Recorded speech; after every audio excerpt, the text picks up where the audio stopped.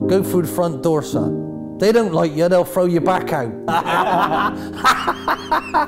Bloody obvious, isn't it? In life, you work from the unknown to the known. Yeah. That was the most terrifying thing in my life. How are you going to educate these kids that you've got that need sign language? When I went to Leicester, I didn't understand the mess a club could be in. I should have stayed. Any one of us would have died to help him if we knew he was in trouble, but we didn't know. I said, well, I thought you were a man of your word. I wouldn't have signed that. I said, well, I did, and I trusted you, and now I'm not sure I can work with you.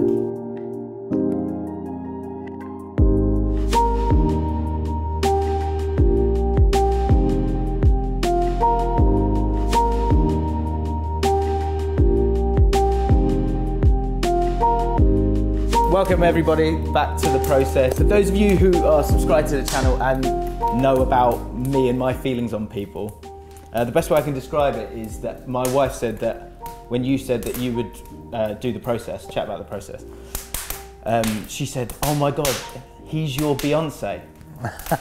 So you're my Beyonce.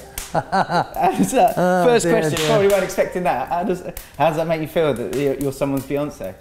Wow. To be fair, I just thought of ass then, because she got a big backside on her, hasn't she? So I'm your ass. No, I'm not.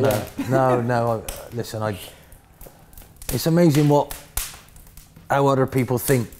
You know, it's amazing you get some good things, you get some bad things. It's probably one of the nicest things anyone ever said. Yeah. So I'll take that as a compliment. I'm pleased that you do.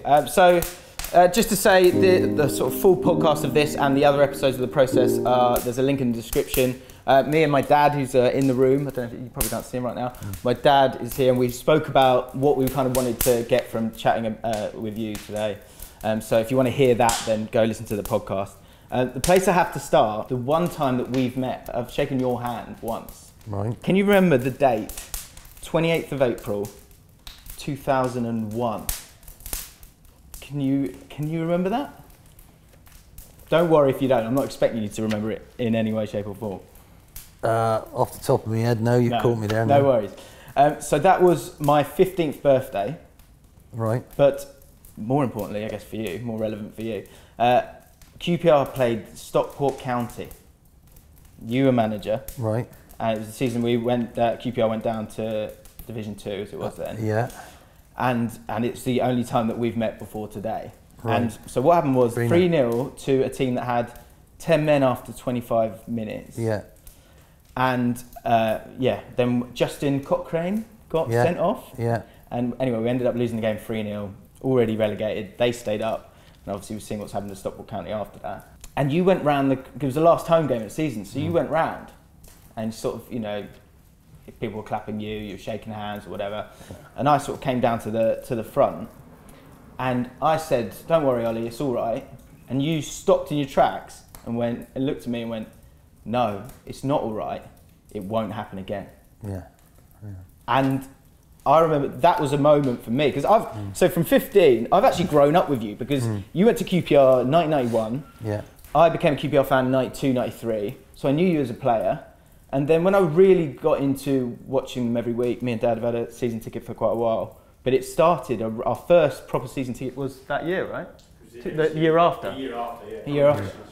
So I remember going back up and saying to Dad, he went, no, it's not all right. It won't happen again.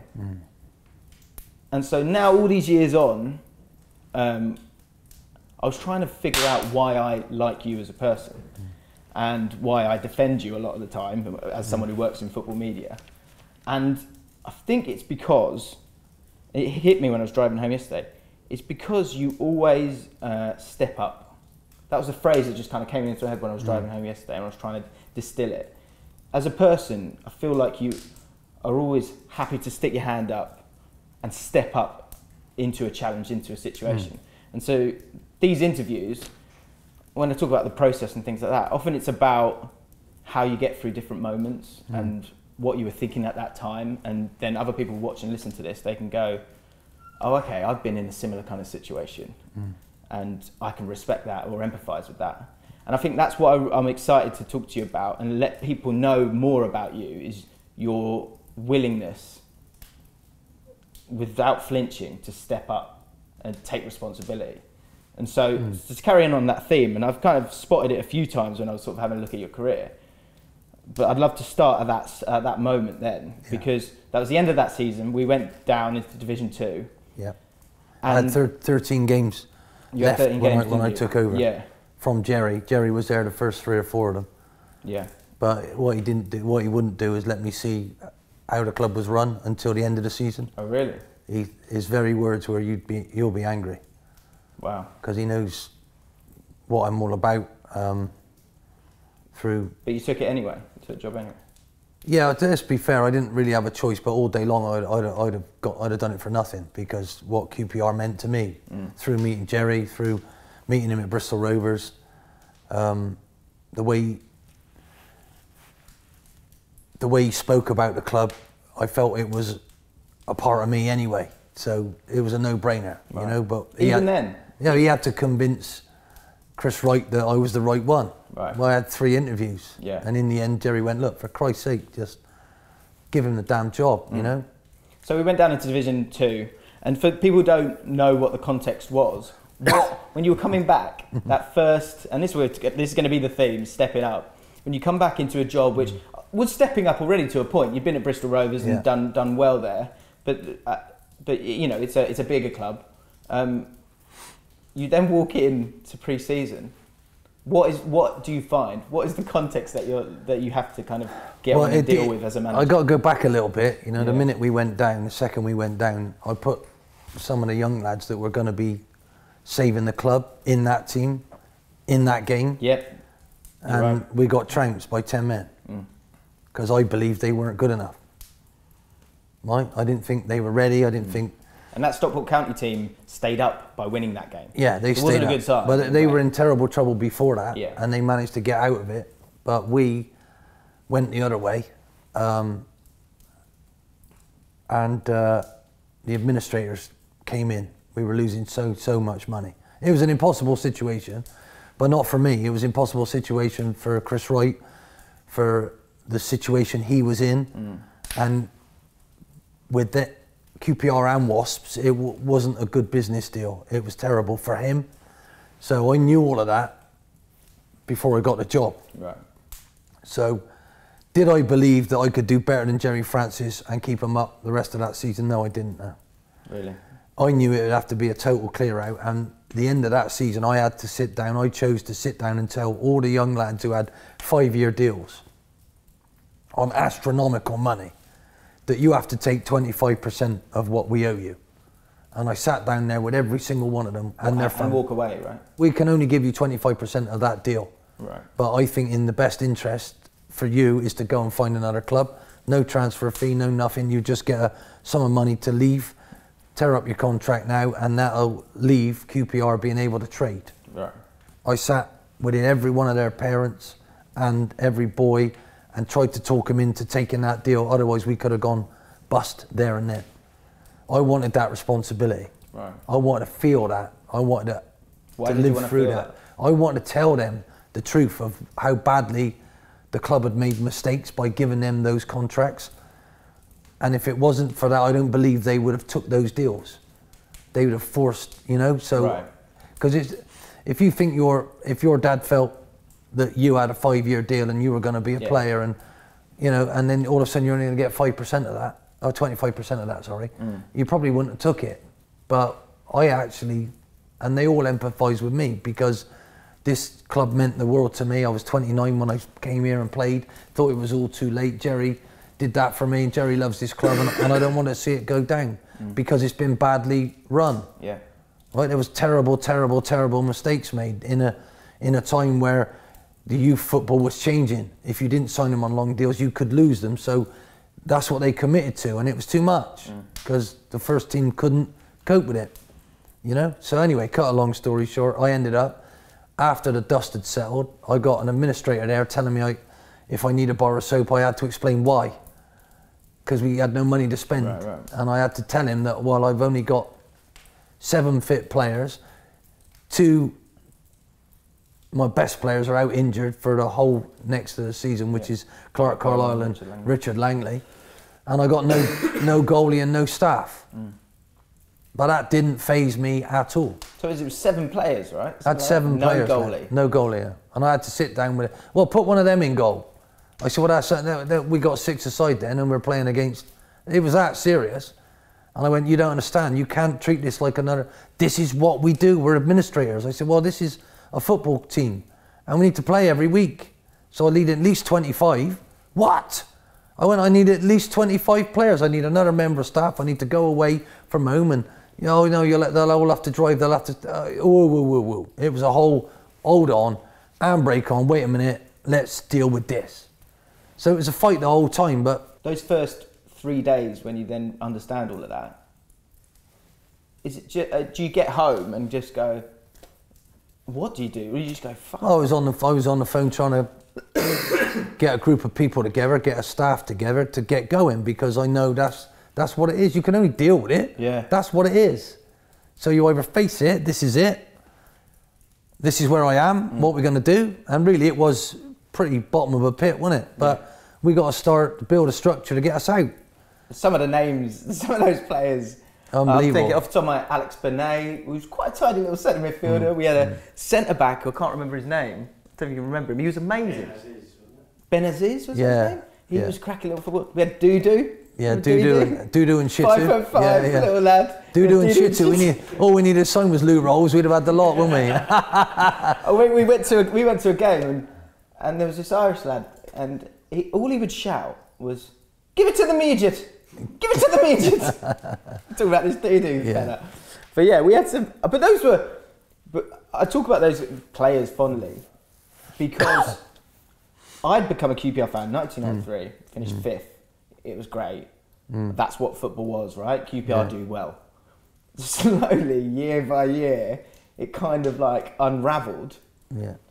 But that was a big learning point for me in terms of how I look at football and how I look at being a football fan, because I've never been happier. And add in the playoff season win, the championship winning team. Those 3 years in Division 2, so much fun. And the reason they were so much, maybe not as much for you, but for us as fans... I wouldn't call it fun. Yeah, but for us as fans, we were proud of our club again. Yeah. And you were a huge part of that. When you're a manager and you step into a job like that, and first of all, it's damage limitation, isn't it? It's putting out fires. But then once you started to get a few building blocks there, was that something that you thought you could really inject into QPR in terms of that pride of the club? Well, that's the ultimate goal that you try and get all the time. I think if you look at management and what management's about, it's about making the people who are fortunate enough to wear that badge realise what it means to everybody, and that it's much, much bigger than you. You're just a custodian of it, and you better actually appreciate that. Otherwise you're not going to be successful here, because this thing is bigger than all of us, and we're very fortunate and lucky to have it. So you're trying to build that. It doesn't always work, because sometimes money gets in the way, sometimes agents want their player to come to you, but it's not about that. It's about people, and really deep down football clubs belong to every supporter who commits their money to come in. It's not the rich people who own it, or the rich people who can make mistakes, and they're the threat, really.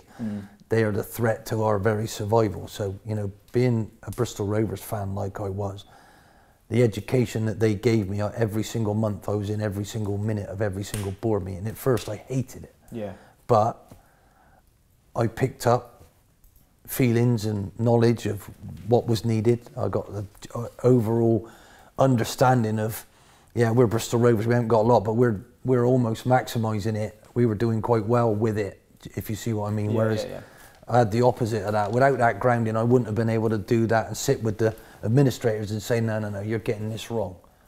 All those people who keep coming, and they'll keep coming, you can't, they're assets. And at the minute we got no assets on the pitch, but we're going to build this back up. So just shut up, because you don't know what you're talking about when it comes to football. Right? Our crowd will keep coming. I'm sorry. It's like a cinema with the roof off. They'll keep coming. You can't move them. to another cinema. It might be fixed and ready, but they won't go there. Yeah, yeah. This is our cave, and that's what I meant. And I got that from, you know, we're not going to go and share with Wimbledon. We're not going to sell this ground. That's our own. No. That ain't never going to work. Our fans are here. They'll keep coming back. So what we got to do is polish up the product. And at the minute, it's like rolling a turd in glitter, innit? You know, it ain't good, but I don't care. 7 tiny little turds. Yeah, 7 tiny little turds. But what I'm saying, this place will take off again, right? And all we had to do was trying to attract, in the end, the right owner who wanted to buy it, because basically what it was a fist that's flapping around, and there was loads of sharks there waiting to eat up a London club. Yeah. You know, here we go. But really, I was on behalf of everybody who pays a little bit to. So it sounds like you understood the worth of that club better than. Oh, without a shadow of a doubt. Every time Jerry Francis came into Bristol Rovers, what would he talk about? Who would he talk about? Why? Because he, in his way, he was trying to make us his QPR. Right. You know, because, and he was going back to how Bowles he felt about QPR. You know what I mean? All his fellow players that he had playing with him at that time, he would love them and talk about them, and then go on about where they should have done it, and they drew the last game. Oh, you know what I mean? It was a... Are you crying? Yeah, you know what I'm saying? Because Jerry was a winner, and he was a brilliant coach, and he was a fantastic person, and he got 1 or 2 things wrong in his first managerial job, but with us at Rovers, he didn't. Right. We would have smashed through a wall for him because we agreed with him. So when I came in... What did you agree with? I disagree with his principles, that it's about you, and it's about how good you can become. Right. And you can do this. Yeah. But you got to want it more than someone else. So that was all I was ever brought up with, and that's where it came out. And I needed it more then to believe that this juggernaut, this huge lorry that I've got a couple of flat tyres at the minute. Yeah. And that's how I saw it. So, you know, I'm not going to throw the whole vehicle away and say it's rubbish and let us go somewhere else if I can fix it. And I just had to find like-minded people. First one was Kenny Jackett. Through a mate of mine, Gary Penrose. He said, Ken will come if you talk to him like you're talking to me. And I said, Ken, we might not get paid, we might do this. He said, when am I starting?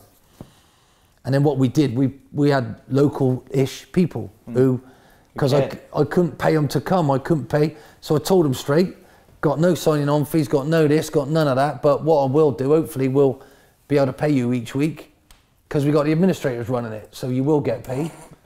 You know, but it might be a fight, but it's a great club to play for, and help me rebuild it. So, you know, everybody we got, and I managed to get Mark Bircham, who's a mad Rangers fan, Kevin Gannon, you know, Lee Cook, who, do you know what I mean? So bit by bit, we got Steve Palmer, wonderful soldier, wasn't the best player in the world, but my God, you want him in the dressing room when things got tough, proper man, you know.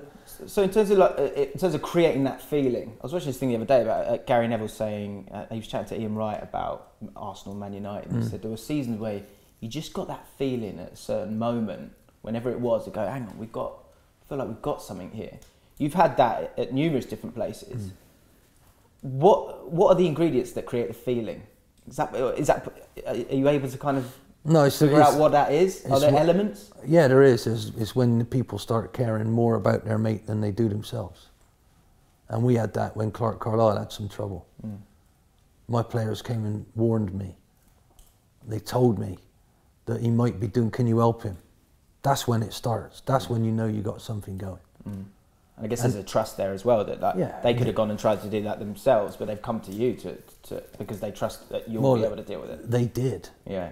And they couldn't get the right, they were still sure he was doing something, but it wasn't until he had to admit it, so that's what they couldn't do. So was that a new experience for you to try and do it? It's the first time, and I hoped it was the last, but it wasn't, where someone is in terrible turmoil. How did you tackle it? 2 ways to be fit, physically and mentally. And the worst way of all is to not be fit is mentally. So he had some issues going on that he hid so well, so cleverly, you wouldn't have known. Yeah. Unless you really, really looked. And then what I had to do, because it was so serious, I had to get people who knew more than me. And that's something I've always... never been scared to do is to admit, hang on, I don't know how to fix that, but I'll help you get someone who can, you know, because that's what life's about, isn't it? Yeah. You know? It is, but I think that was another. I always kind of drift towards words when I'm thinking about who I'm going to talk to. Another word I went to was ego for a manager. How do you look at that word and the need for it as a manager? Because I think there's an element where you're the face of that club. It's you're going to take all the responsibility for what happens on the pitch, but also you've got to get a group of people together. So there's only so much. It can be a dangerous thing as well, I would imagine. What are your feelings on ego? Yeah, unfortunately, we've probably all got one. We all need one a little bit, but you must, when you come into a real situation, you've got to leave it at the door. You've got to leave it at the door, particularly if you're in a situation where a real situation means everything's gunning for you and the club's going to go to pot. And all I was concerned about was, we might not win at the moment. We're building towards a way of doing this and getting back to it, but we're not going to go bust. Whatever we do, we're not going to go under because it's too big. It's too big a club to not be here anymore. So, this is a huge part of that part of London's history, and I want to make sure that I'm, in my time, I'm going to try and help it, So, and literally every one of those lads came for that reason. They came for that reason. In the end, doing well, getting promoted again was a bonus, but it was something that I wanted, and something that but it was a bonus. It was really putting it back, fixing it, putting it back. It was like a jigsaw that was bust in the box, but I didn't know what the picture looked like because that picture was wrong. Right. That ain't what QPR should have been. We shouldn't have stacks and stacks of young kids piled up there ready to come into the team, but we can't afford that. You get a piece of cloth, you've got to make that fit you. Don't make it, don't make it fit Lawrence Dallaglio and I try and wear it. It looks shit, wouldn't it? You know what I mean? It's got to fit you and it's got to fit us. Yeah. And we should not try and be what we're not. And that's the biggest problem with QPR. Yeah. They end up, whoever takes over, a few times, haven't they? wants it to be like a mini Tottenham. Because if Tottenham were a chocolate bar, they'd all be licking themselves, wouldn't they? That's how Tottenham are. We're not. We've always gone that. We're the working men's club, in my opinion. That's what I saw us as. Yeah, I agree. That's what Jerry sold me. But they had flair.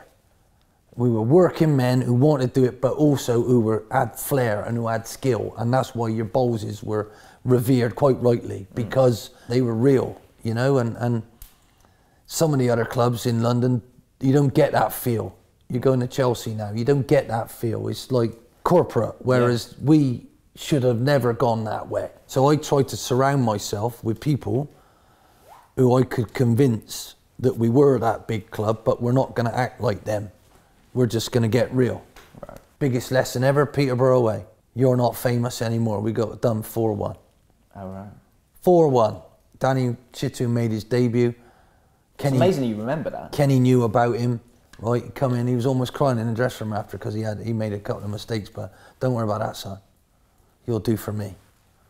And that's the truth. We aren't famous anymore. So and then we got the Vauxhall, whatever it was. God, tell me about Vauxhall. Oh, don't go there. Vauxhall. I'll give you the context, people, because I can remember this. Could you ever get a worse scenario than that? So we drew away from home against Vauxhall Motors in the first round of the FA Cup. 1-1, wasn't it? We had them at Loftus Road. And we went 1-0 up early on, and then we didn't, and then they equalised. What's going on in your mind in the last half an hour of that game? You're thinking about subs or basically the conclusion of the game when you get into the crux of it? I didn't expect, because you never do, but it happens, doesn't it? Yeah. It's penalties, wasn't it? Penalties, yeah. But those things can be good for you too, can't it? Well, it was, because I had the taxi driver come in, giving me pelters, and I got him in, sat him in my office.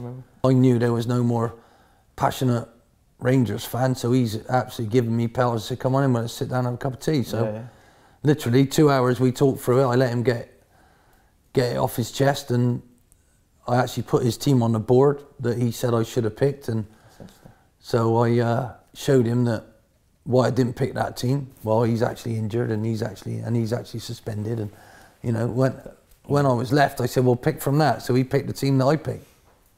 That's a beautiful thing. And that's it. That's what I'm excited about. No, he picked the team that I picked. So I went, whoa, whoa, whoa. You've been hammering me just now.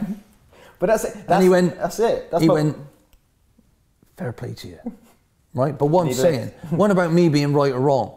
Even if he'd have picked a different team to me, what it was I was with him. Yeah? And I said, look, this ego thing we've all got going on, we got to deal with it.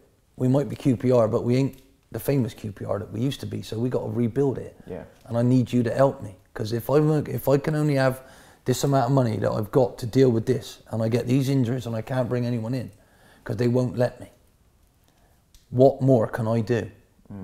Right? The truth is, we spend any more, they'll stop us, we'll go bust, that's it. You won't have this club anymore. So what do you want? So he's always been a friend of mine since, because, and he helped me with the other facets. You know, they were always fighting amongst each other. Right. QPR fans. Oh God, yeah. Because they got two. I tried to unite them with some fans forums because I felt that was really important. Yeah. When you don't know what's happening, you're going to worry and you're going to get even more anxious. Yeah. So just tell them. Yeah. They all know you can't do that. Why not? And they couldn't do it because they didn't want it out there, how the club was, because they want to try and sell it. I went, I don't care. I need these people to keep coming. Yeah, yeah. And if I can convince we'll be all right, and I get more of them coming, you're not going to argue with me then. I might be able to add it a bit more. I said, because this is killing me. Right? This is killing me. Because I need us to be able to compete. Yeah, yeah, yeah. So bit by bit, gradually by gradually, I managed to chip away at things, you know? You could tell from that squad though that and again when you came back recently, you saw different kinds of people. You could see their character as they were playing. They were hard-working people, and regardless of how good they were, because you know the bottom line is, especially when you look at the Championship now, the money that's in the Championship, QPR don't have that money, so you have to find other little elements that are going to help you get the win. Yeah, I think there was a big learning curve for all of us. You know, when Paul Furlong came back to us, and some of our fans started giving him some because he played for Chelsea. Yeah. Now to me that was ridiculous, so I had to try and help him. You know, what helped was understanding why he was, oh, I'm going to score because I'm getting chances. And I said, well, you better score. Yeah, hurry up. Because I said, I'm standing there offering the fight. And so anyway, I got home thinking, that ain't good. I said, you better score, you know, come on. So I rang Gary Penrose. I said, you better come up and help me with Paul. He said, all right. So anyway, he come up following day, sat down with Furs. I said, I want a Penny to help you. He said, oh, Paul went, what do you mean? I said, well, he's ex-striker, he just wants to talk to you. I said, we're going to go out and do something. We got a goalie, we're going to...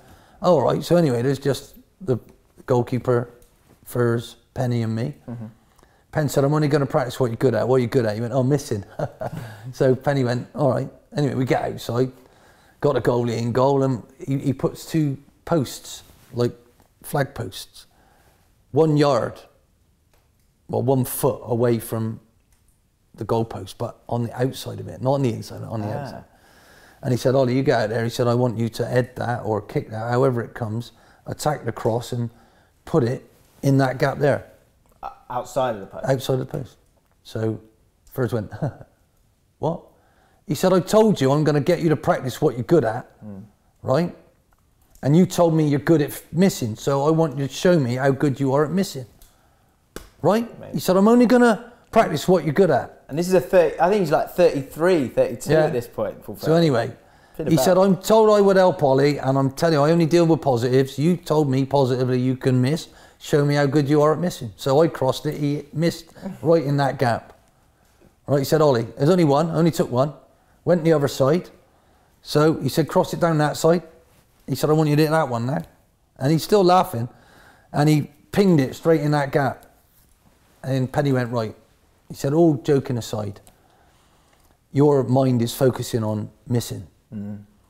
He said, and you're so good at it, tell yourself you're going to score now. Wow. He said, he caught fire, didn't he? He scored 1 in 3 ever since, from that moment to the end of his career, because Gary Penrose made him see something that was in his mind. I played for 2 years, didn't score, still got patted on the back, well played, all well done. Whereas Penny said, you don't know what it's like being a footballer. You don't know what it's like to have real pressure. You ain't got a clue. I missed for 3 games. I'm rubbish, right? So he knew what they were going through. You know, so I didn't want to criticise Furs. I wanted to try and help him, and I realised I didn't have the skills to do it. Penny did by doing something so silly, and before you know it, he just refocused. But I also stood up for him against our fans. Let's go back to 1991, because stepping up again. When you moved to QPR as a player, you're going from Bristol Rovers to QPR, where there's Ray Wilkins and was Roy Wegley there still? Or these kind of players? Yeah, they were all there, yeah. Did you have the confidence to go, I can do this? And if you didn't, what allowed you to have not to miss, was it 5 games in 5 seasons or something? I think you played a lot of games for QPR. What allowed you? Well, I could show you what I used to do. What do you mean? I used to watch Match of the Day like that and think, I can do that. I can do that. I want to get there. I want to do that. I was 29 when Jerry saw that in me, and basically he sat me down and said, I want you to come up here. I want you to train like you train, just to show them how they should train. And if you don't get in the team, then don't blame me. But I want you here. So you did that before you'd signed? Yeah, he came up, showed me round, brought my wife up, because we just had, our kids were all on the horizon then, and he was worried that we wouldn't move. Right. So he wanted to show Kim what I could be doing, and he told me the truth, that you might not get in if you look at it, but I want your attitude and your way to training to rub off on these lot. Right. But just be yourself. How'd that make you feel? Well, I was annoyed that he said I might not get in. Yeah. Right, to be honest. Got a decent right foot actually as well. Yeah, I was annoyed that he said I might not get in, but I understood what it was, and there was no way I was going to say no, really. Did I believe I could do it? No, not really. I wanted to believe that I was good enough, but you never know. The group was a bit of a split group. There was some really skillful lads who, you know, down that end, and there were some other lads from lower leagues who weren't quite like them. Your Rufus Brevitts, and you know, I mean, me, and you know, and you had your Ray Wilkinses, your Clive Wilsons, and you know, all of that down that end, your Roy Wegleys, and but anyway, it all merged, it all worked, it all in the end. That's the thing in life, isn't it, as well? There are moments where you take a job, or you step into a new football team, or whatever you do, and it's the unknown a little bit. Yeah, but you sink or swim. No, you sink or swim like everybody does, because we all have a part of us that thinks, can I do that? Right? And what you got to do is overcome that.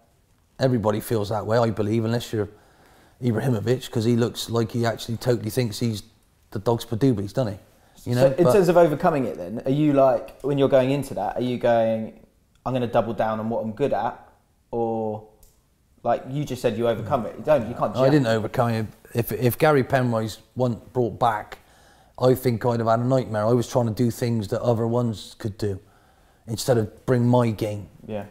And Penny come, I'm not sure, I'll have to look it up, about a month or 2 months after I did, and he's my best mate. And he was skillful, and he said, what are you doing? He said, Jerry didn't sign you to try and do those turns and fall over and look shit. Sounds like he proper cuts through the shit, doesn't he? No, yeah, but he actually he brought you to be who you are. Yeah. And you showed him that.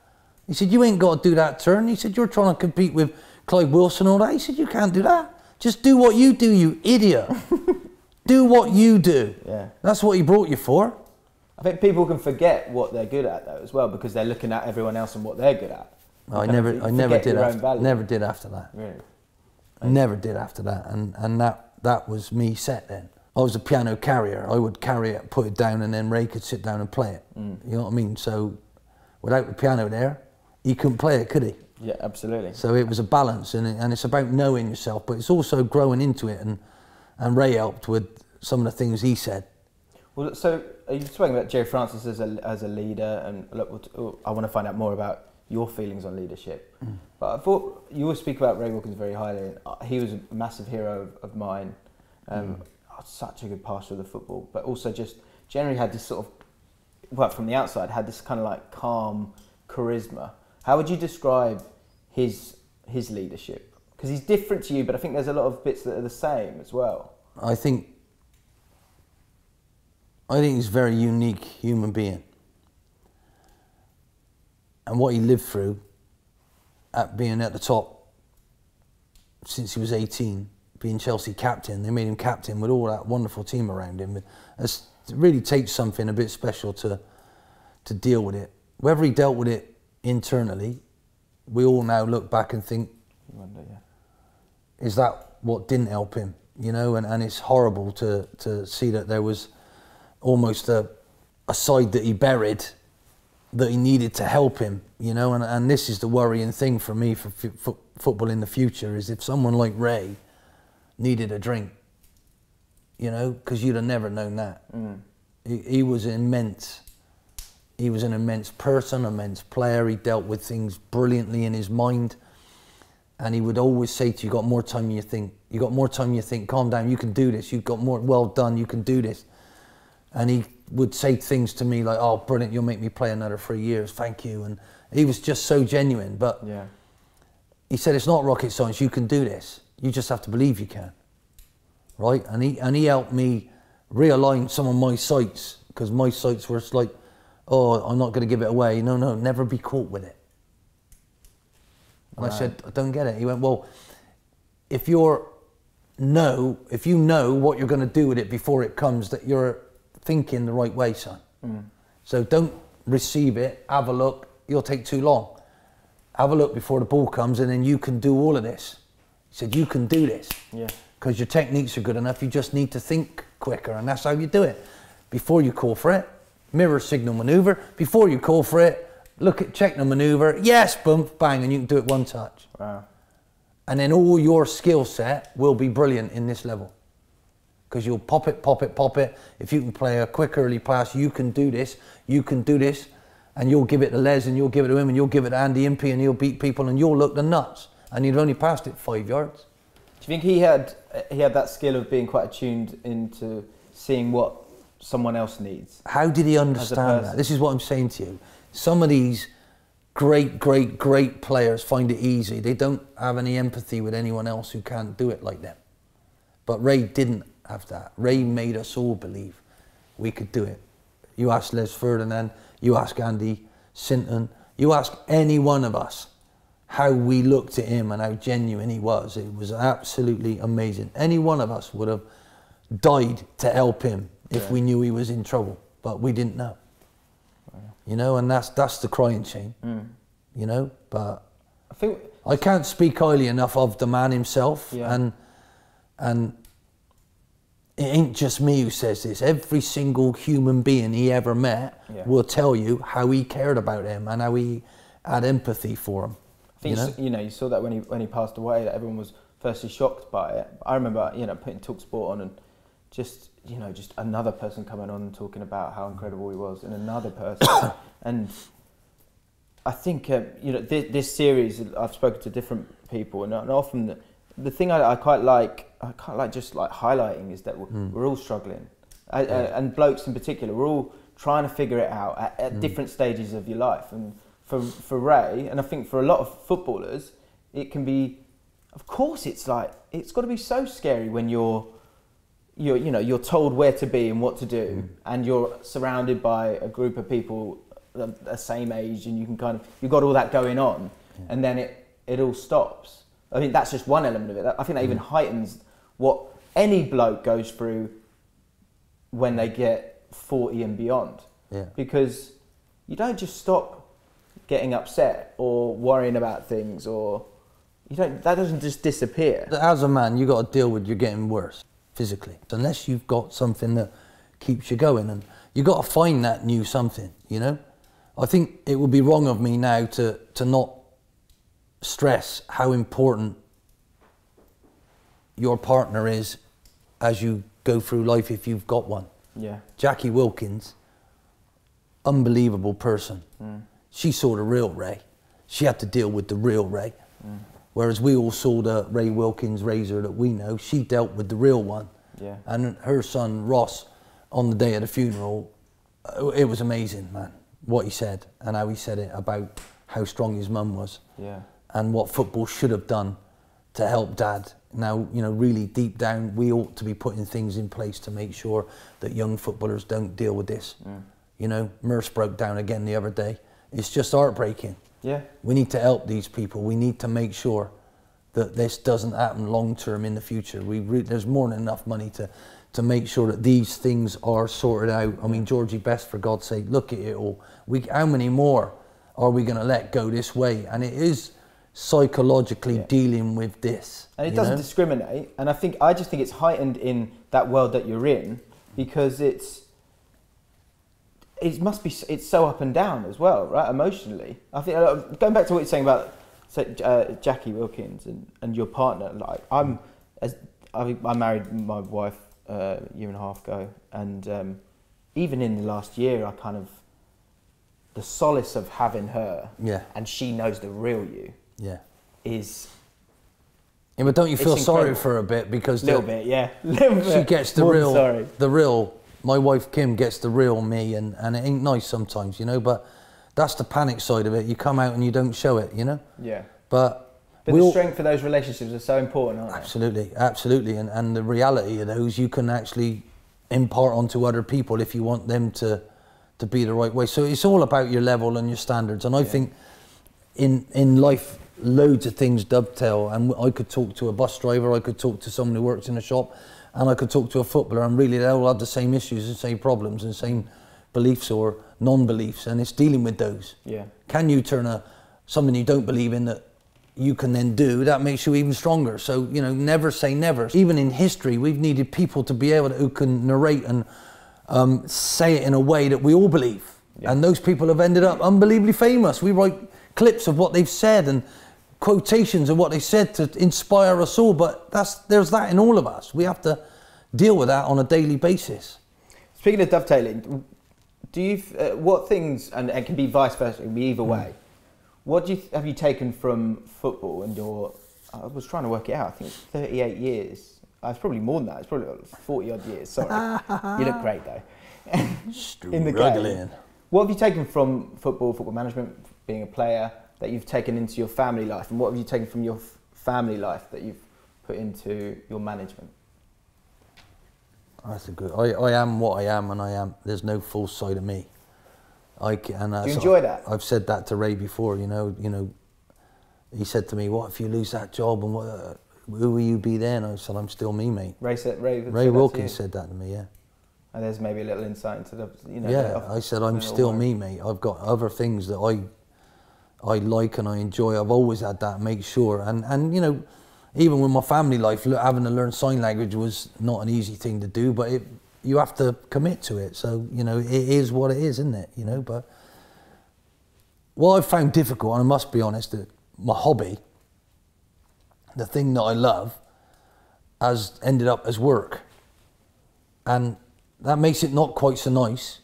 Sometimes it's lucky, if it's going well, you're, great. Yeah. And then if it ain't going well, what have you got to fall back on then? Yeah. That was the biggest thing, you know, and then sometimes the more you know about it, the more you see it, the glamour goes, and you see a big pile of shizer, right? Because a lot of it, too much, almost. A lot of it is a shizer. It's not what you want being a manager. What comes across your desk 95% of the time is not what you really want to deal with. It's not that some of your lads have been out at a club and they've done this and done that. It's not that oh, hang on, that deal didn't go through, we haven't paid this bloke, or do you know what I mean? It ain't about that. It's about the joy of the match, you know. And all day long, give me the match, give me the chance to say something before the game, say something at half time, and then deal with the aftermath. What's the worst bit of football management? What's the shizer that you're talking about it? I think it's the bit that you can never, ever, ever truly be free of it. I'll give an example. You know, you're constantly thinking about, because you observe training to see, you look at in depth, so much so now, who you're playing against, what they do, what their strengths are, their passing patterns. What can you do about that? Can you play your own game and hurt them? Or have you got to do a little bit, 15, 20% to stop them, and then do your 80% though from that, you know? And because there's not many like Guardiola, just 100% of what we do will be good enough. That'll be ideal. Yeah. But so when that's happening, To be at home and sat down and having a meal with your wife who deserves your attention, and then you're still thinking about your centre forward who looked a bit dodgy today, and she said something and you can't remember what she said. That's the worst thing.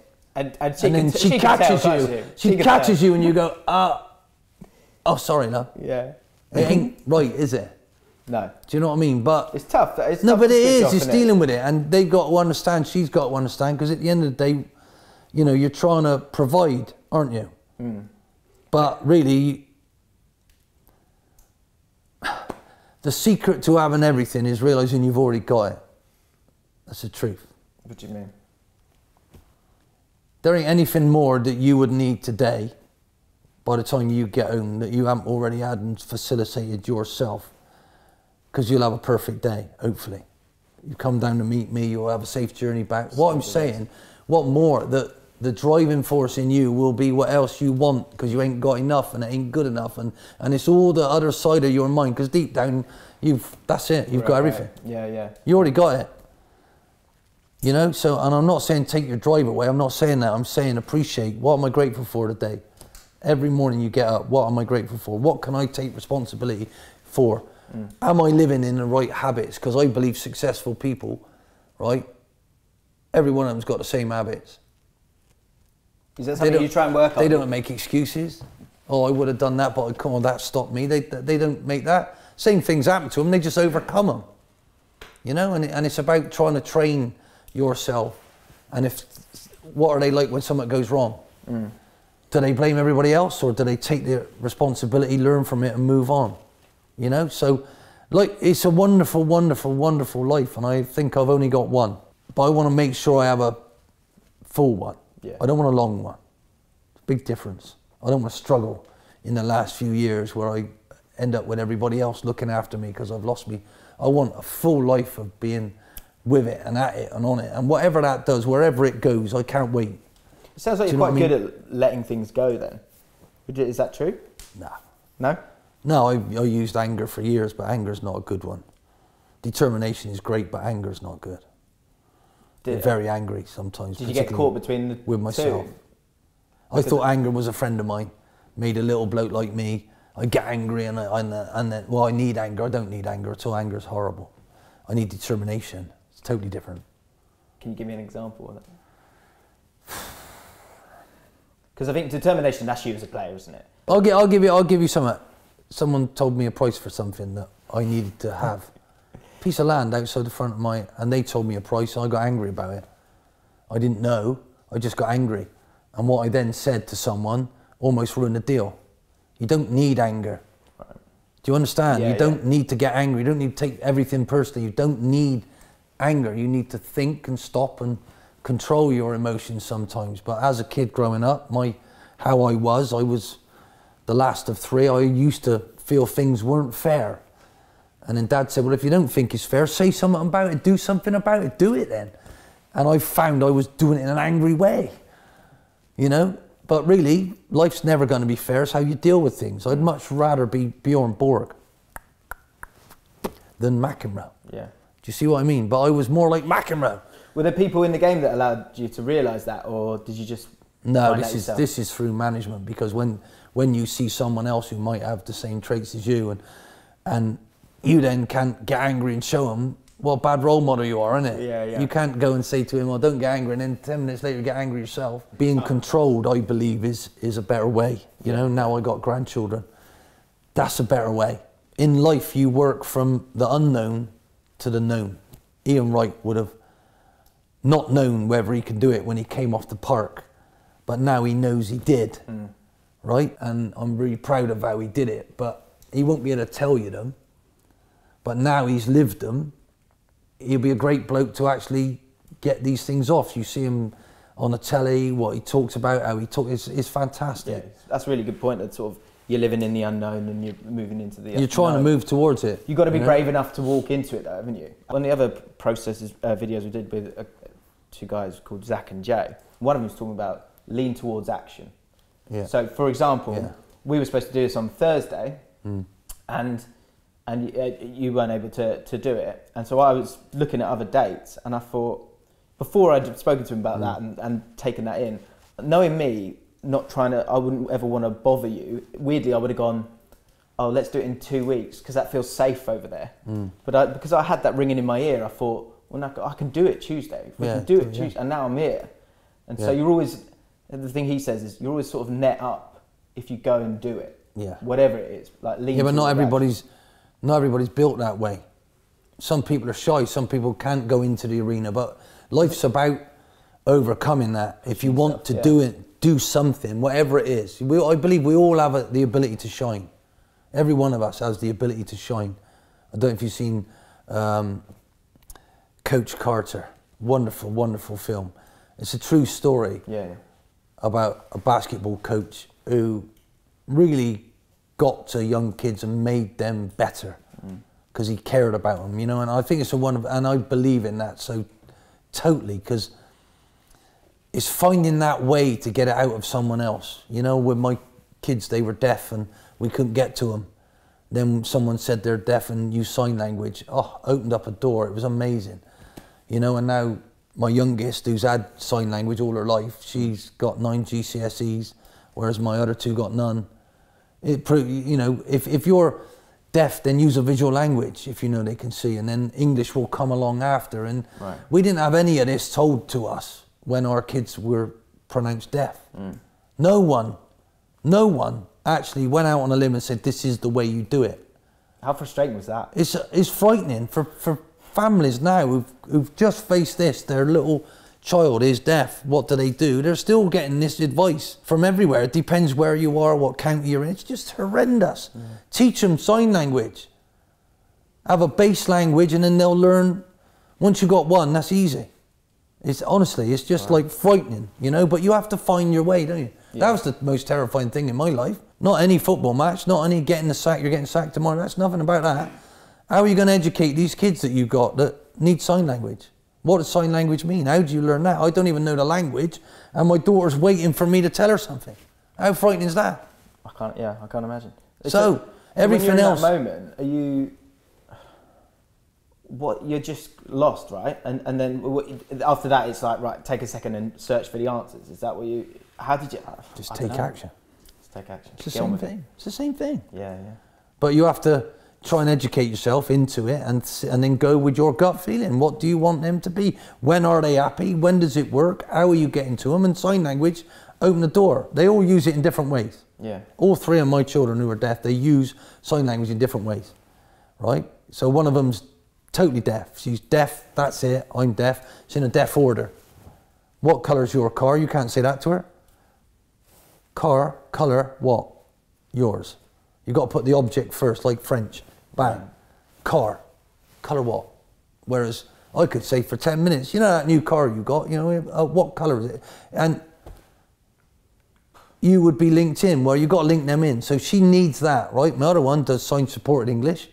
So I can talk about her car, what colour's your car. She'd understand it, because I got to put the word, right? And the youngest, any way you like. Don't bother her. Right? Because you have BSL, British Sign Language, right? You have English, and then you have sign supported English. 3 different aspects that they need to learn if they're going to be deaf in this world. Right. Right? So, wow. Right? But we didn't know that then. Yeah. And I was still trying to play for QPR and Bristol Rovers, and you know, and my wife was trying to bring them up, and then my boy had to deal with the fact that he's got 3 deaf daughters and he ain't deaf. Yeah. You know, and everything we had to do was to, but isn't it marvellous? Life's wonderful. So, you know, when it comes to football things, that's how lucky am I? Give you a perspective. Even now, I thoroughly enjoyed the year before this.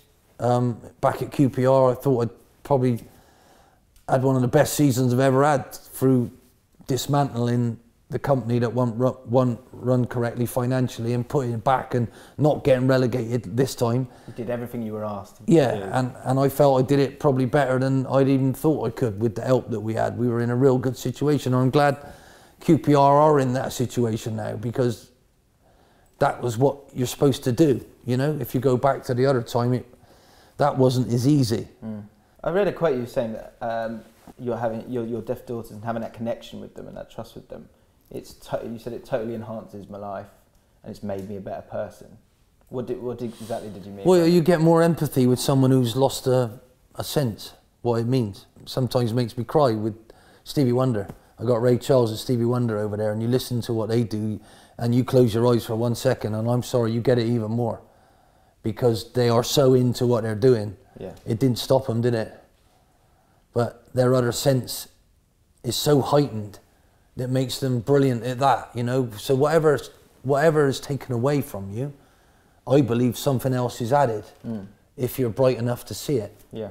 You know, and years ago we don't have many holidays, but we saved up to go on a really nice one with all our kids when they were young, and it was in the Maldives, and the stars looked like you could just touch them.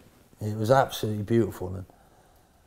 And my wife was there. We were walking along with one of our daughters, and my wife looked at him. You could hear the sea coming in and out, and it was beautiful, you know. And when they were little, like, it gets you because they won't hear. Yeah. That you can. And my wife said it to her, you know. She said, "Why you look sad, Mum?" She went, "Oh, you can't hear the waves rolling in. It's so beautiful." And she went, "Well, can you see the diamonds dancing on the water?" And when you looked, it was just the light reflecting down, right. But it looked just like diamonds. But she wasn't concentrating on that because there were other things that she was. There was other joys that she was seeing that we were missing. Wow.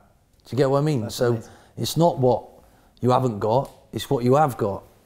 And then the people that I've met through my daughters being deaf is amazing. The places we've been, the things we've done, the lives that you've touched. You know, and how it.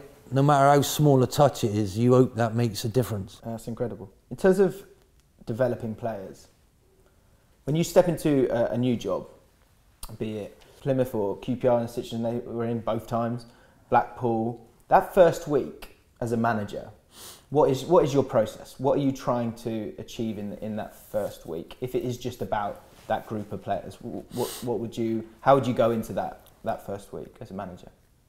Well, you try and establish a set of laws or rules that you abide by and you want them to, right? So you can't tell them what those rules are. I try and get them involved into owning those rules so they're part of it. So there's no excuses then. What were those rules then? Well, quite simply, I'd just get a big sheet of paper and I'd ask them to think of one word that's important to them in their life and that they want to bring to this contract. I know you've signed a different contract. That was with someone else. This is my contract, right? So I want you to put a word on there. I put punctuality, right? So that means, you know what that means? So we explain the word and what it means. So, yeah. You know, and then we would all sign it. It's a declaration of what we're going to bring. So when anyone's late, if punctuality's on there, I could say, well, you seen the rules, haven't you? Broken, mate. You signed that, didn't you? Do you agree with that or not? So why have I got to be the one to tell you you're late? Just get lost. Pay the fine, do whatever it is, don't do it again, and I won't pick. And they knew I won't pick them. Yeah. So I had to try and establish those. Now every group's different. And so you wouldn't pick players based on those things? Oh no, you're quite quick to do that, just to make the point. Oh, absolutely, yeah. This is about what you're going to bring to us. You know, this is a privilege. Playing for this club's an absolute privilege. How dare you? How dare you? What did he do in that film? He chucked him out of the gym. He locked him out of the gym. Right? And if you argued, you had to do the runs, the suicides, and in the end the lads did that one kid suicides because he saw him trying to do them. That's what life's about, you know? So what I try and do is establish what I'm about. Hopefully they'll be on the same page as me, and then hopefully we can be on the start of the journey.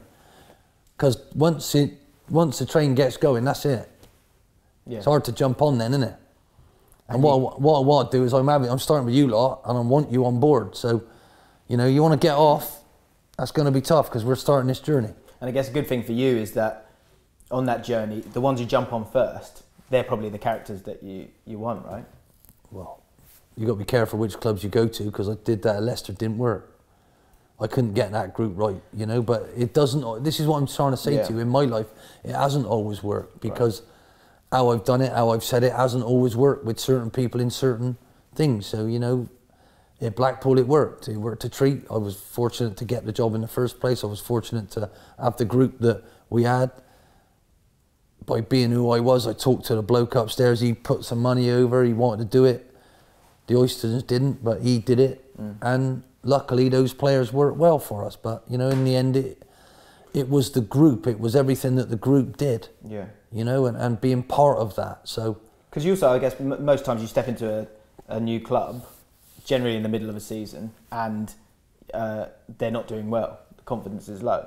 So what do you think what do you generally think players need when you step into that situation?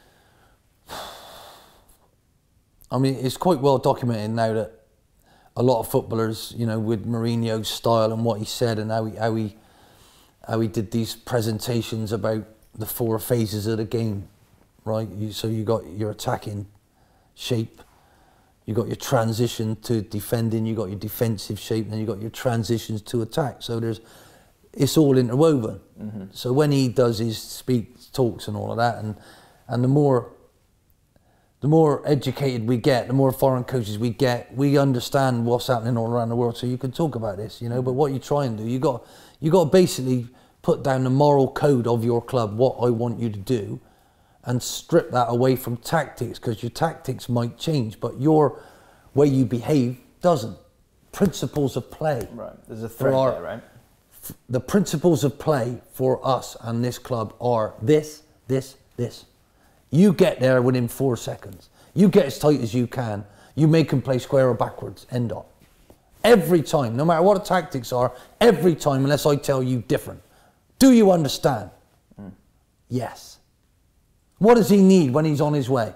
Someone else to talk to him. So we talk to the one who's pressing. Right? Do you understand? If it's not you, then you should be talking, and as he goes, you should be working with him. Do you understand? Yeah. Why don't you do it then? Why aren't we practicing this? So we bring it into practice. So you understand. Principles of play, absolutely nail them down. Right, this week's tactics are this. So you've got the group then. You can't go into a war and every battle be the same. It's impossible. So what I'm saying, but your behaviour needs to be the same. Right. You drop and cover, you move and you cover, you move and you cover. Because without the cover, you can't move. You get shot, you get killed. So this is what we're talking about. Right. You know, and it's extreme ownership. Right? End of. You have to own what you do. And it all goes back to Jerry Francis years ago.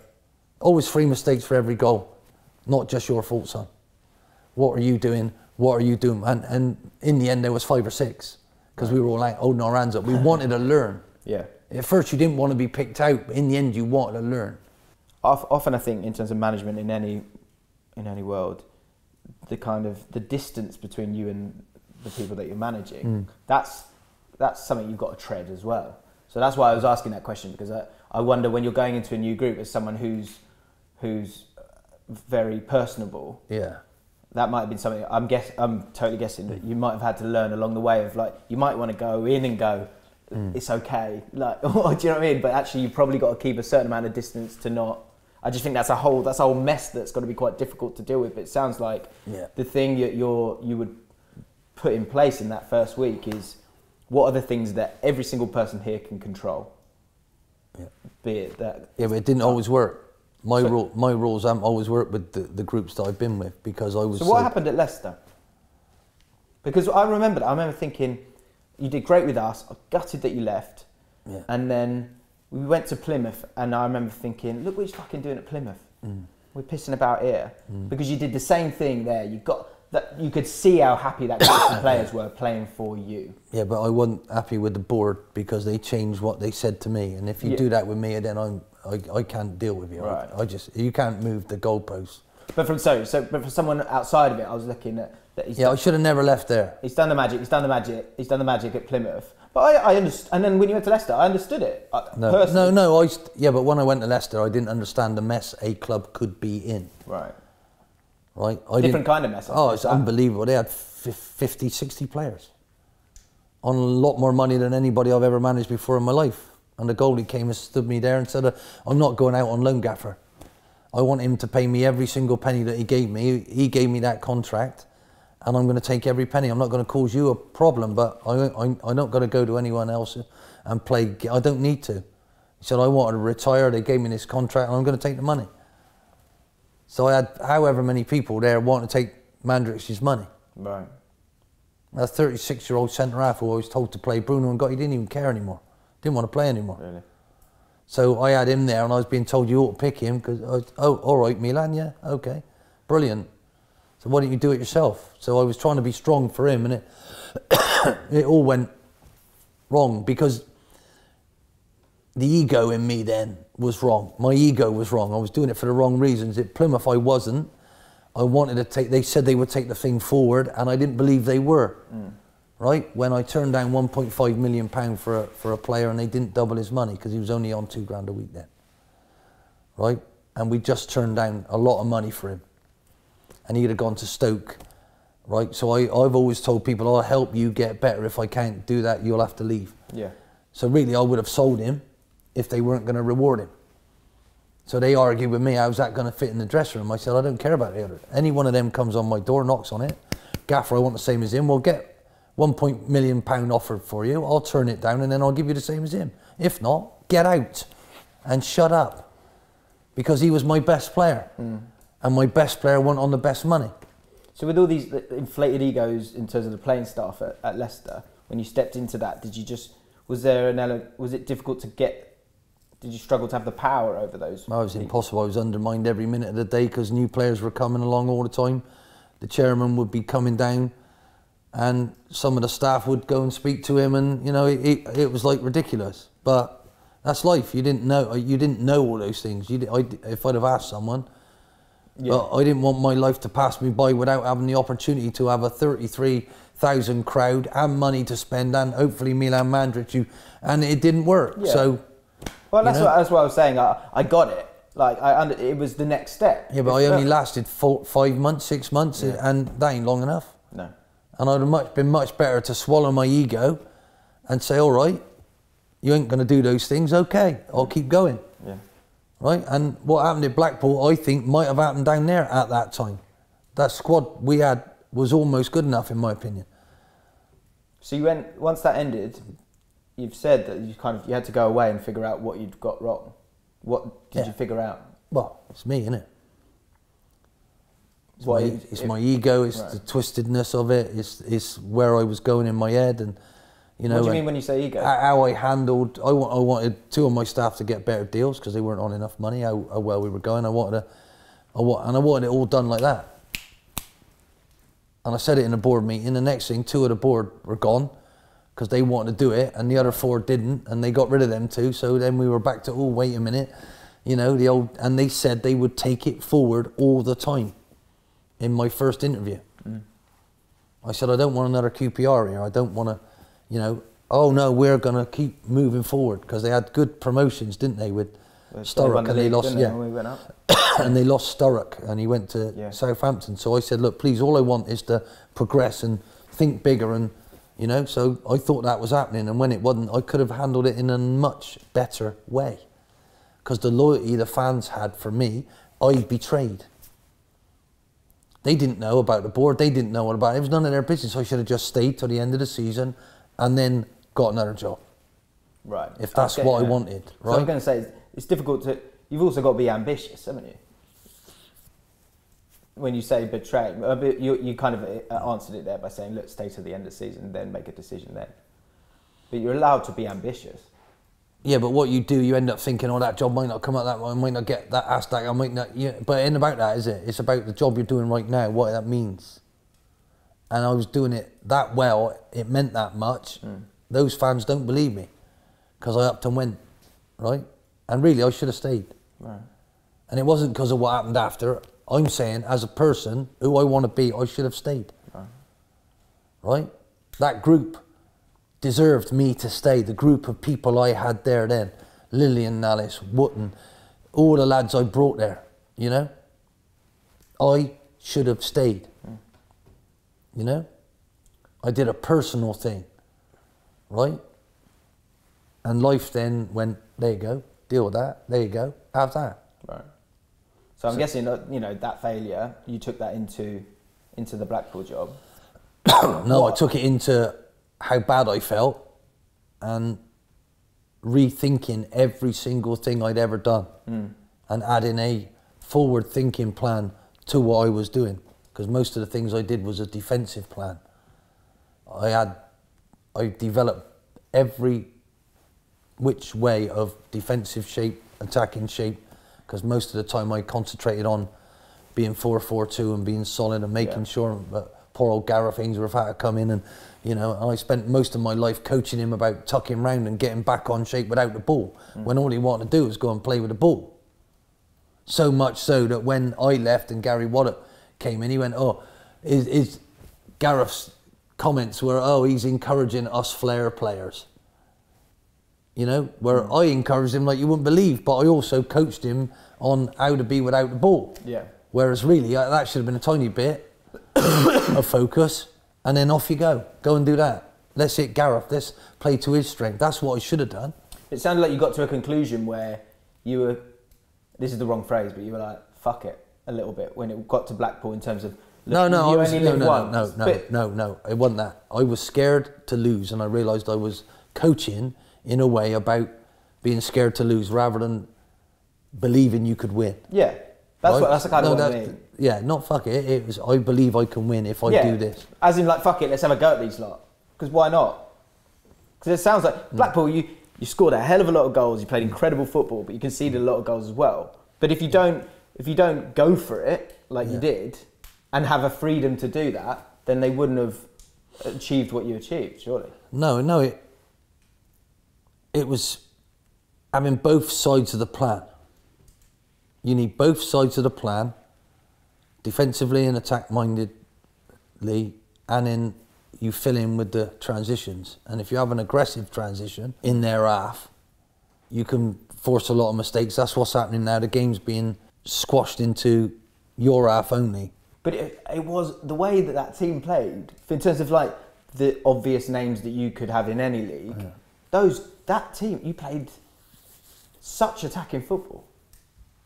That's a lot more attacking than any other team in that league. 4-3-3. I changed to the 4-3-3, which is, you know, how the models go in now. But I watched, it took me a year to look at the good teams that were doing it, Swansea, and watched Man United 4 or 5 times.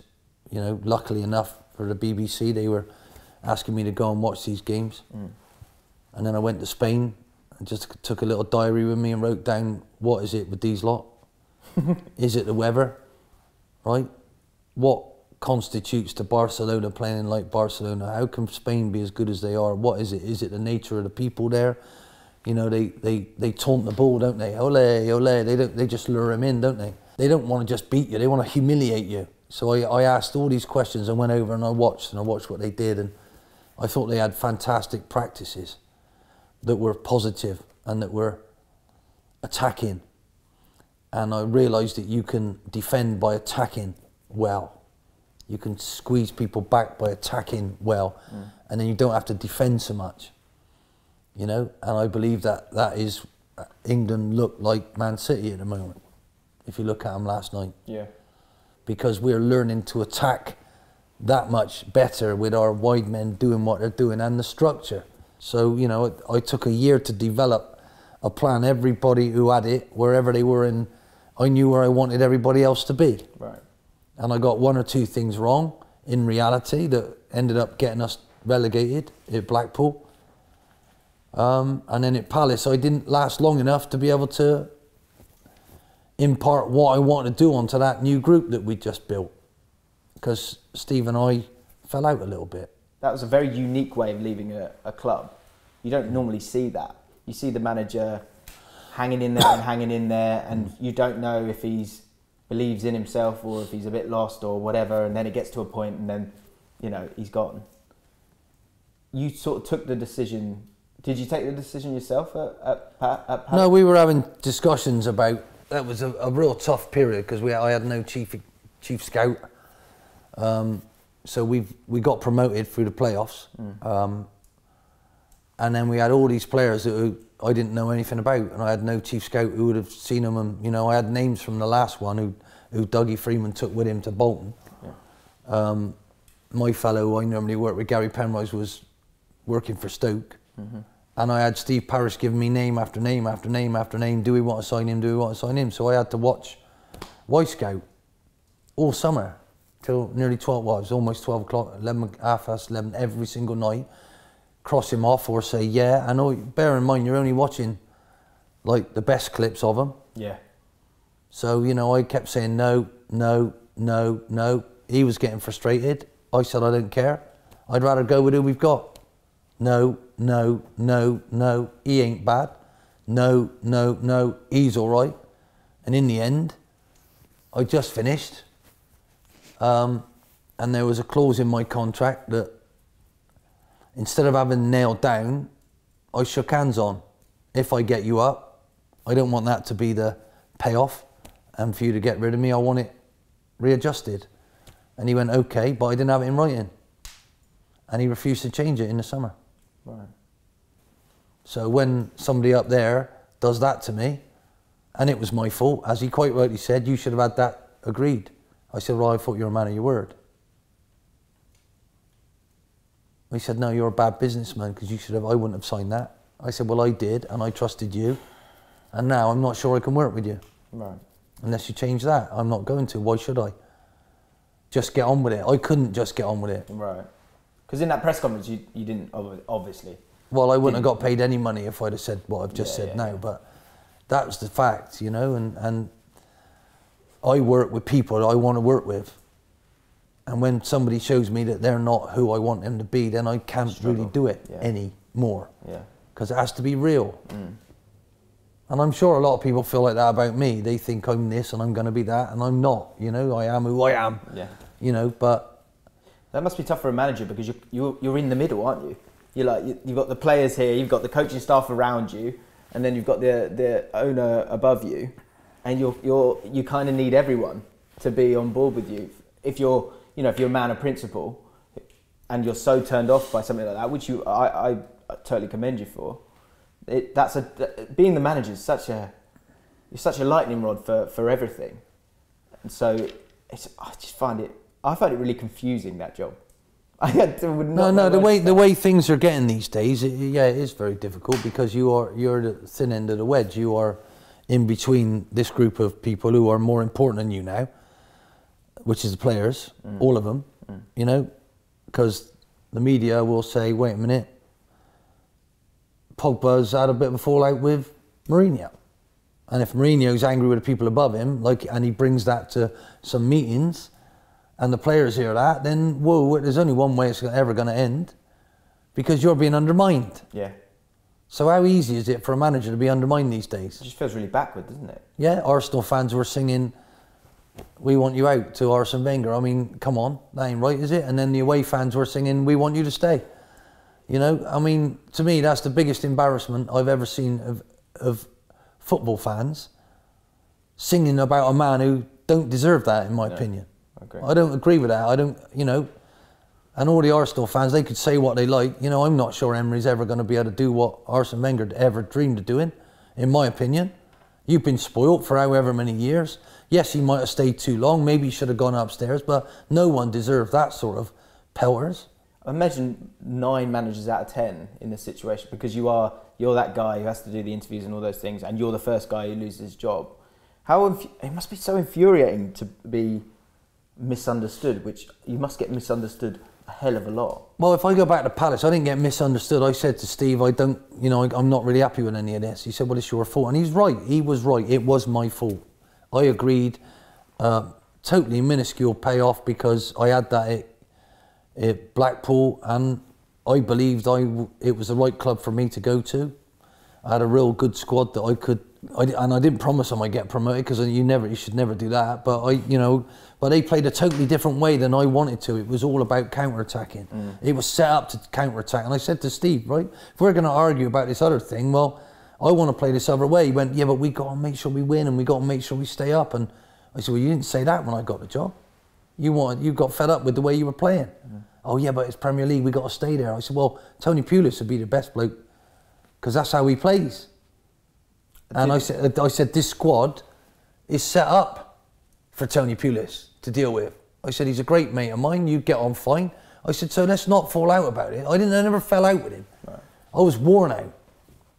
You're worn out? I was worn out. There was a big thing I was trying to get over to these players, and all they wanted to do was not have the ball, drop back, get in their little zones and then counter-attack. And it was really clever, it was really good. It taught me another way of playing, right?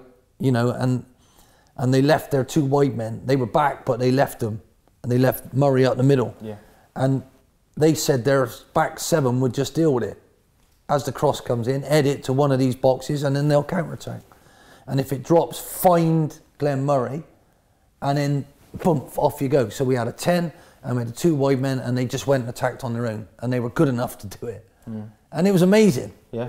It was amazing, but it wasn't how I wanted. Do you know what I mean? Because I wanted to play the way that I wanted to play. Yeah. So there's loads of ways to do things. It's about living the way that you want. And because I'd been semi-successful with getting promoted and got a bonus for getting there, I could actually say to Steve, yeah, I'm not sure I like this. You kind of earned the right to do that. You know, I didn't think it was going to end there. That's gospel truth. It could have gone either way that day on a flip of a coin. Steve made the decision. Some of the other directors wanted me to stay, but Steve made the decision, said what we were going to say, and I backed him. And that's why I looked totally shocked on the day, because I didn't know that was happening. He spoke highly of you in that, you know, in that press conference. We spoke highly of each other because I respected Crystal Palace and how he felt about him, what he was trying to do with it, where it was going. And if that was the best for Crystal Palace, then that's what I agreed with. He was right about what I should have got. I should have dealt with that before I came. And he's right. I'm not a good businessman when it comes to myself.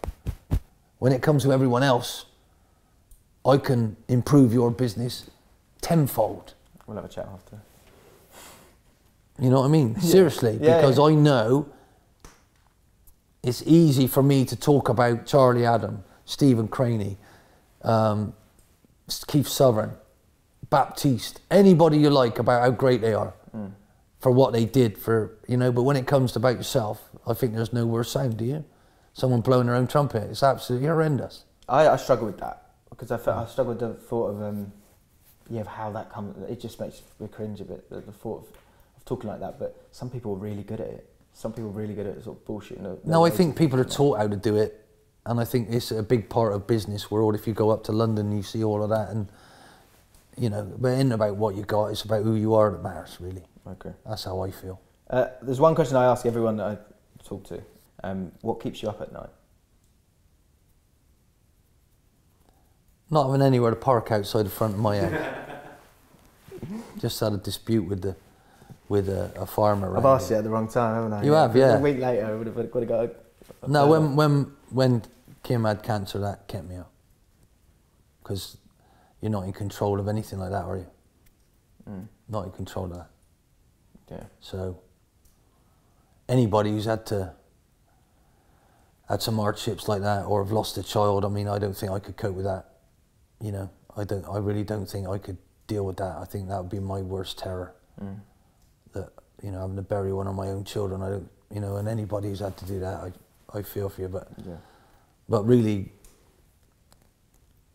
one of my chairmen, one of my earlier chairmen, not too popular, he really isn't very popular at all, but okay, I can guess. I found parts of him quite remarkable, really, the way he saw things. Problems. Oh, problems, Ollie. You've got to embrace them. Because without them, without that challenge of solving a problem, what is there? He said so many people just moan, oh, this is happening to me, but they're not embracing it, they're not seeing it and overcoming it, and wow, I just live for a next problem. And how many people just get up on them, oh God, I can't, but whoa, starting the wrong way, ain't you? You should get energy from this and come on, how can I solve this? You know, so it's amazing what you learn along the way, but do I always do that? No, I don't. Is it too much for me sometimes? Yeah, it is, yeah. I do think that deep down, that exactly what you just said there connects with you in a huge way. That underdog is almost, it's not giving you full credit, you're right, but because sometimes I have lost energy and I haven't achieved what I wanted to achieve because I didn't believe in it then. When I see how bad that was run at Leicester, I didn't believe I could change it. Where I was with Steve Parish, I didn't believe I could keep him up then, and I told him that. right? Which wasn't a clever thing to say, because part of me, he lost when he didn't do what I wanted him to do.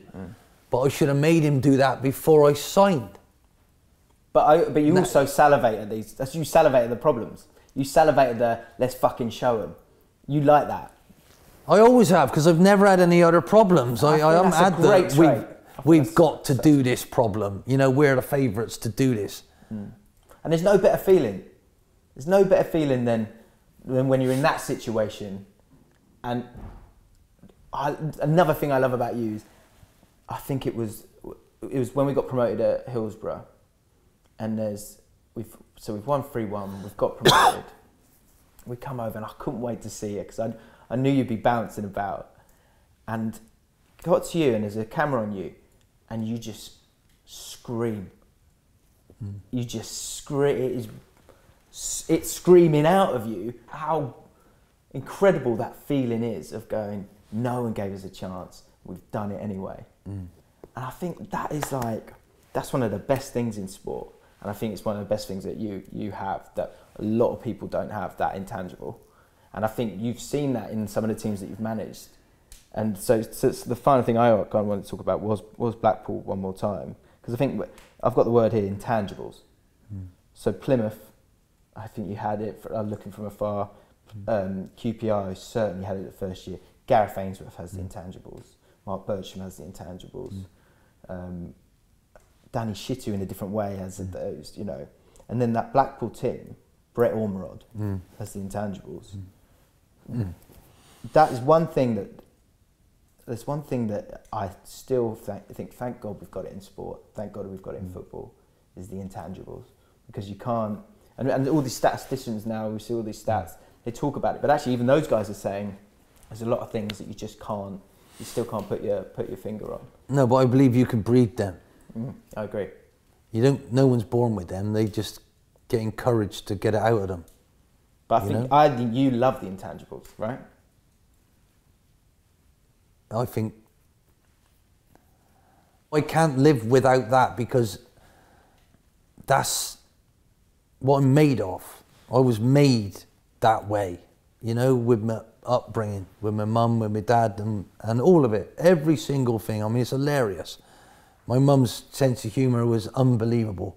She lived 31 years without my dad. He died when my mum was 54, my dad was only 59, and we lost her last year.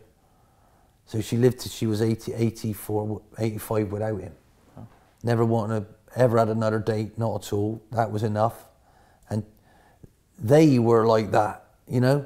And I can remember them telling me stories about, you know, when I first met your mum, I had my Navy suit on, and she asked me, first thing she said to me was, "Are you in the Navy?" And he said, "Yeah." "Are you a detective?"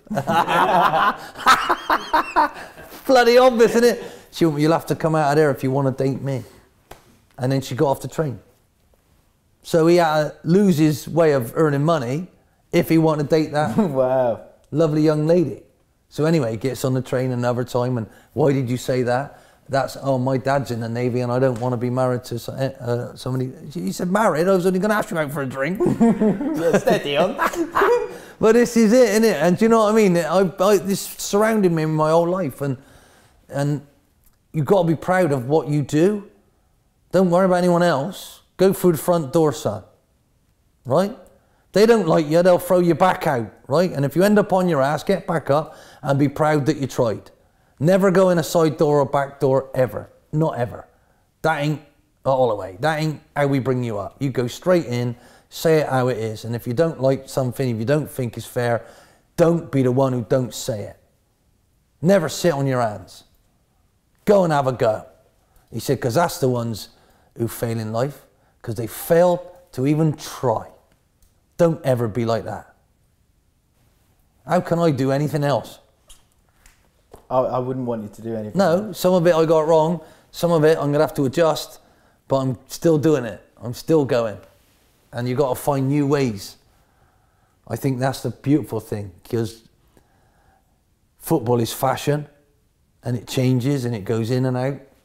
And you've got to, bell bottoms are in this week. Hey, these skinny jeans got to go, mate. I can't get them on. They got to go.